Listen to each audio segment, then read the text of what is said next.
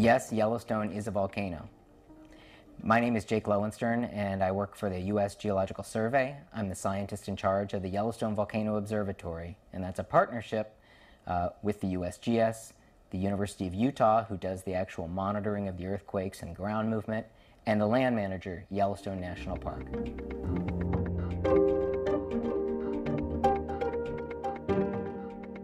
We're looking here at a geologic map of Yellowstone National Park, and the different colors represent different geologic units, different rock types, different ages of rocks. You can see that all of the pink units in here, these represent the very youngest lava flows, mostly, that erupted at the Yellowstone volcano.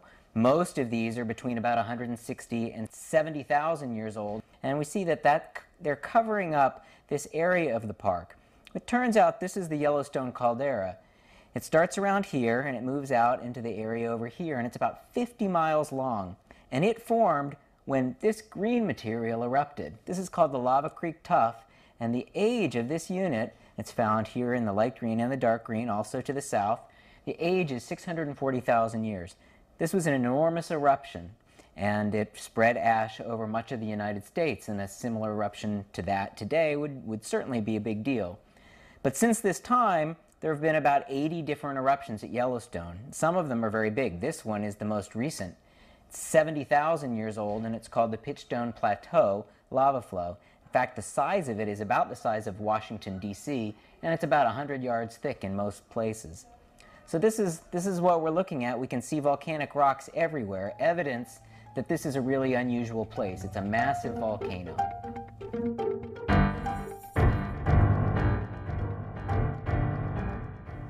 Some of the eruptions from Yellowstone are truly enormous eruptions, some of the largest ones that are known of on Earth. And that includes this green unit here, the Lava Creek Tuff, as well as the purple unit, which is the Huckleberry Ridge Tuff, which is erupted 2.1 million years ago.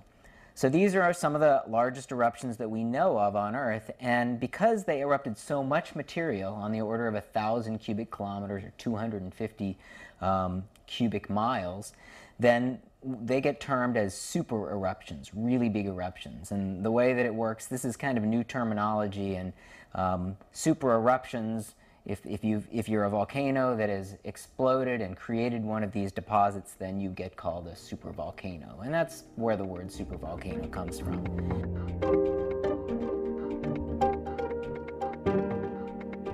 So you have this magma that's beneath the surface, and when it erupts and comes out, there's no longer support for the ground surface up here.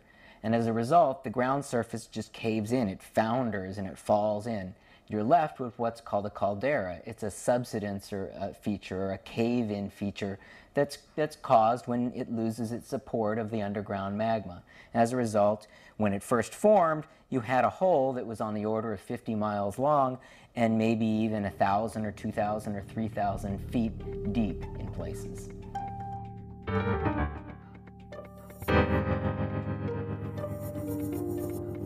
We have this deep magma chamber, and there's a lot of heat. The magma is generally at temperatures like 800 degrees centigrade, or something like 1,300 degrees Fahrenheit. There's a lot of heat. That heat heats up the rock, and that rock then, there's conductive cooling, there's water down there, that water gets heated up, and so much of the water that's near the surface at Yellowstone is actually at boiling temperature, and as you go down, it gets hotter and hotter.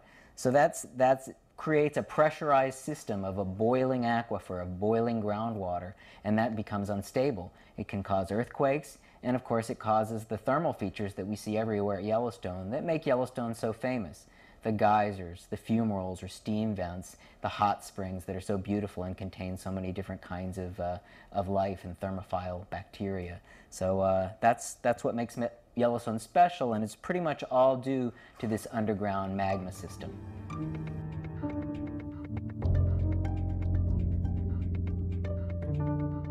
So we have these massive eruptions that are really quite rare, and then we have these lava flows that happen more frequently, but still not. The last one was 70,000 years ago.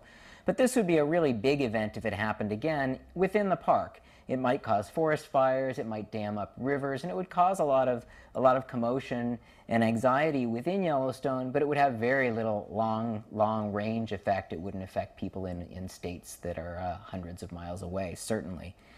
We have other big events that occur at Yellowstone. For example, earthquakes.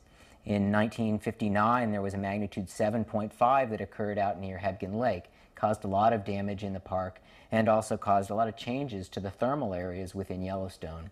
The Teton Fault is on the border of the Teton Mountains south of the park, and it potentially could have a very big earthquake associated with it. Beyond that, we have the hydrothermal explosions or steam explosions when the groundwater system becomes too pressurized and erupts during some sort of perhaps an earthquake or due to a change in lake level. And what happens is you get the groundwater system can form really large holes in the ground, sometimes hundreds of feet across. This is a turbid lake right here, Indian Pond, and Mary Bay. All of these were created in the last 15,000 years by explosions of the hydrothermal system.